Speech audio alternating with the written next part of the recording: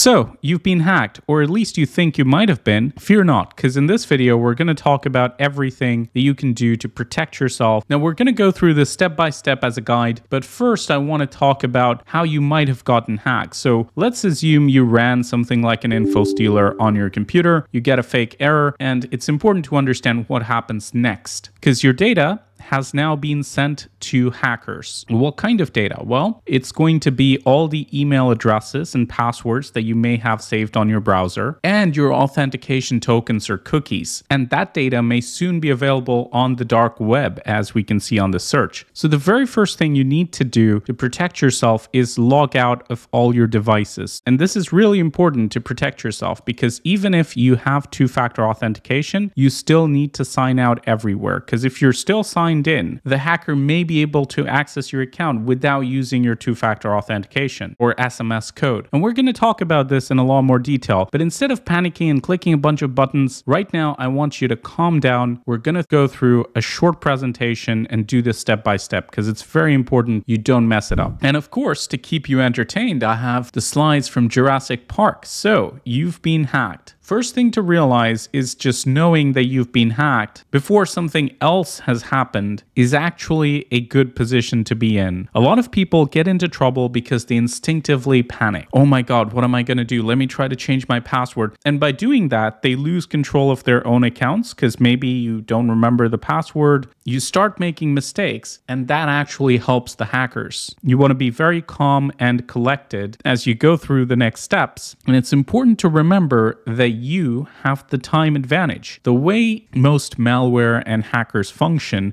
they're not just trying to hack you. They have a lot on their plate, and it's going to take them some time to even realize that they've managed to get your details or your account information. And you're probably one of many targets they're tracking. And nobody works 24/7, so it could take them a while to realize what they have, do the research, do the digging up, collect the data, and only then will they have control over your accounts. So if you act in the meantime, nothing's going to happen, especially if you've just run an info stealer. You could completely secure yourself before the attacker even realizes that they have your information. And to accomplish that, we have a very simple survival checklist. And the first step in this is going to be to identify your critical assets. So get your pen and paper out or open Notepad and start making a list. You want to start by things that are most important. And the top of the list is going to be your emails. Why? Because that's what you use to log into everything else. Because even if some other account is hacked, you can reset the password using your email. So think about your most important emails, what they are. For many, it's going to be Google, Microsoft. Maybe you use Proton, whatever it is. List your most important emails that you use in most places, and then any financial accounts associated with those. So things like PayPal, your bank account, any wallets or net banking features you use. And it's very important to have a think and make sure you don't miss anything important. You're never going to be able to fix this for every single site you've logged into. So it's important to know where the most crucial data is and make a list of that top 5 or top 10 things. The second thing you want to do is freeze and replace any credit cards or debit cards that you use online. Why do you need to do this, you might ask? Well, this is more of a precautionary measure, but it's still important because you're never going to be able to track down every single site where you may have used your card. So you may have used it to book a train ticket. You may have used it to book a flight, to book a hotel. And now if that hotel site is vulnerable and they have your email address and your password, they could potentially get your card data from that hotel website.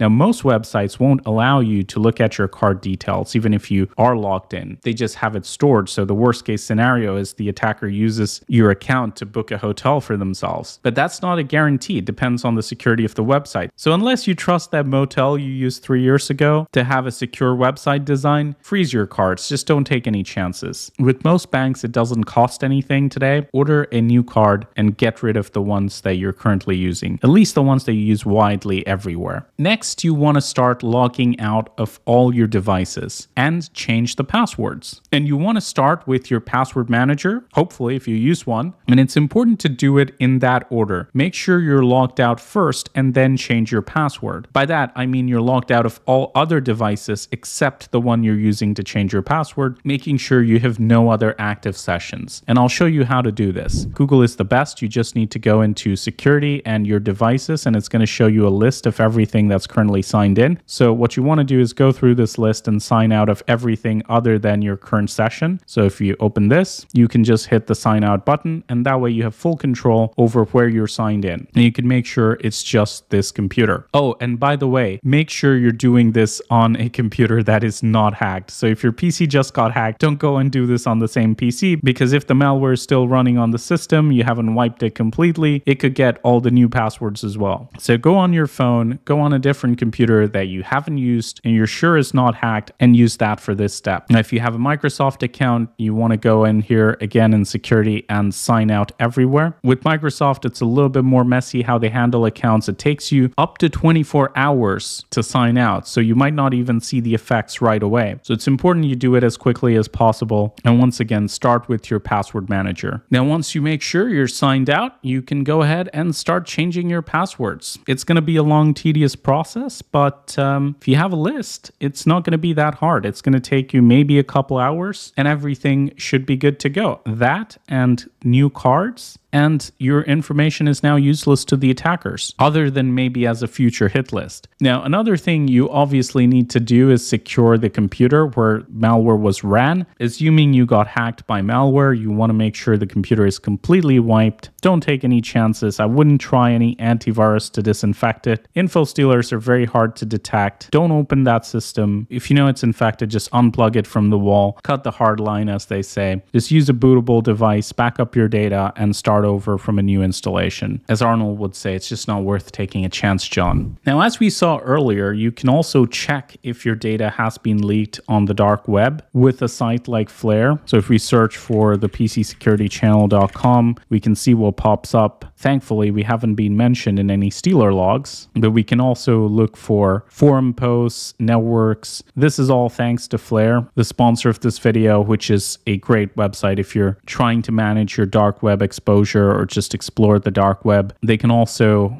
monitor your entire company and alert you if something happens. So if you have an infected device, so for example, something like this where we just ran Redline Stealer and the device ID has been reported on the dark web, it can let you know. So you could know that, hey, somebody in your company is infected with an info stealer and could be leaking a lot of data. They can tell you if you appear in a ransom leak or if there are chat messages in Telegram where people are talking about you. It's just a really powerful tool. Check out Flare using link in description. So you could get a trial and just do a search for your emails and make sure your data hasn't already been leaked. And even if it has been leaked, you can know what sites it's associated with, so you can then go and try to secure those accounts specifically. But I hope you found this guide helpful.